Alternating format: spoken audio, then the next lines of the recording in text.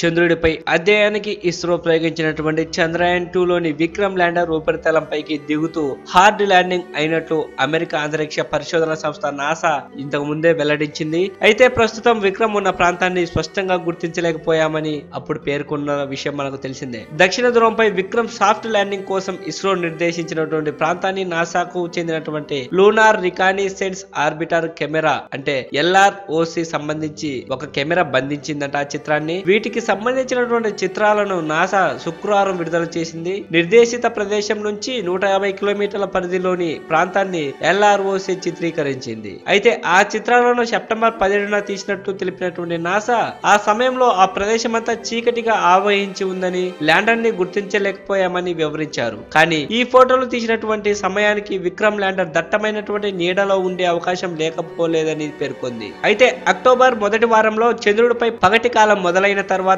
మరోసారి October 14న Vikram landing ప్రదేశానికి దగ్గరగా LROC వెళ్లనుందని గోడార్డులోని నాసా LRO మిషన్ శాస్త్రవేత్త జాన్ కెల్లర్ తెలియజేశారట.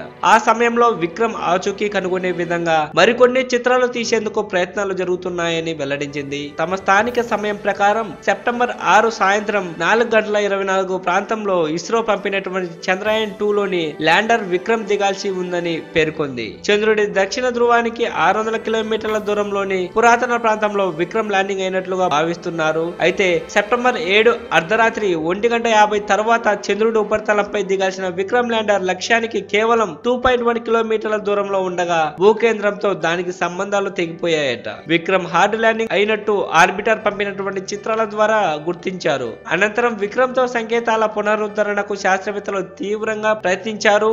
నాసా సైతం ఇందుకు సహకరించింది. అయినా ప్రయత్నాలన్నీ విఫలమయ్యాయి. చంద్రుడిపై పగటి కాలం అంటే భూమిపై 14 రోజులు జీవిత కాలంతో దీనిని రూపొందించగా అందుకు గడువు సెప్టెంబర్ 21తో పూర్తయింది. దీంతో ల్యాండర్ విక్రమ్ ఆచూకీ కోసం మరో 2 వారాల అనంతరం అక్కడ పగటి సమయం ప్రారంభమైన తరువాత ప్రయత్నించవచ్చని అన్నారు శాస్త్రవేత్తలు. ఇస్రో ఎంపిక చేసిన దక్షిణ ధ్రువం అధిక భాగం చీకటిలో ఉండడం, సూర్యకిరణాలు ప్రసరించకపోవడంతో రాత్రిపూట ఉష్ణోగ్రత -200 డిగ్రీలు ఉంటుంది. ఈ ఉష్ణోగ్రతలను ల్యాండర్ రోవర్ తట్టుకోలేవు. ఇక చంద్రయాన్ 2 ల్యాండర్ చివరి మెట్టుపై విఫలం అవడానికి గల కారణాలపై జాతీయ స్థాయి కమిటీ కూడా విశ్లేషిస్తుందట. మరి చూస్తూనే ఉండండి గ్రహణం ఛానల్. ఇలాంటి ఆసక్తికరమైన విషయాల గురించి అలాగే లేటెస్ట్ అప్డేట్స్ గురించి తెలుసుకునేందుకు తప్పకుండా సబ్స్క్రైబ్ చేయండి గ్రహణం ఛానల్. అలాగే పక్కన ఉన్న బెల్ సింబల్ ని క్లిక్ చేసుకొని నోటిఫికేషన్స్ వచ్చేలా చేసుకోవడం మాత్రం మర్చిపోకండి.